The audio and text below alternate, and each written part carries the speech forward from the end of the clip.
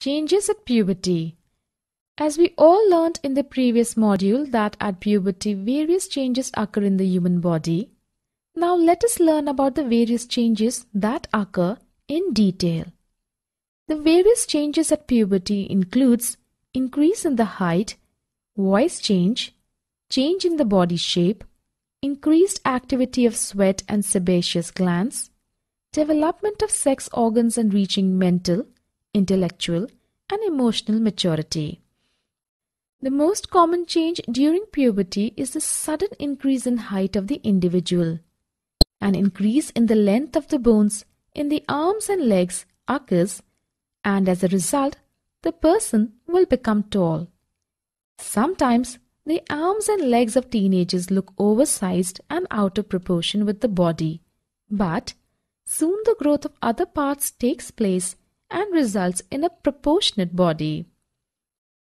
The adolescent or teenagers should take adequate, good and healthy food as it helps in the growth of the bones, muscles and other parts of the body.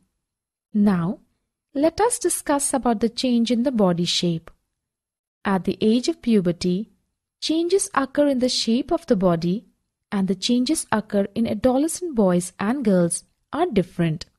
Generally, we observe the broadening of shoulders in boys as a result of growth, and in girls, the region below the waist becomes wider. In boys, the muscles of the body grow more prominently than in the girls.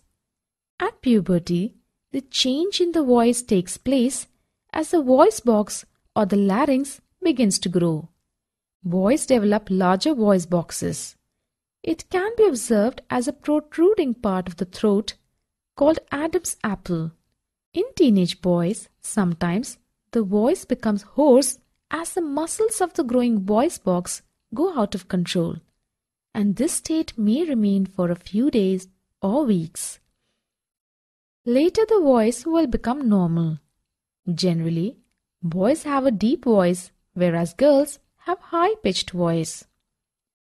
Teenage or young boys and girls will get acne and pimples on their face. Let us know the reason behind this. During puberty, the secretion of sweat glands and sebaceous glands increases, and due to the increased secretions of these glands, teenagers will get acne and pimples on their face. Now let us learn about the development of sex organs in the adolescents. At puberty, in boys, the male sex organs like the testes and penis develop completely, and the testes begins to produce male gametes called sperms. In girls, the ovaries enlarge and eggs begin to mature, and ovaries start releasing mature eggs. During puberty, apart from physical changes, we can also observe mental development, increase in intelligence, and emotional maturity in the teenagers. They become more independent and self-conscious.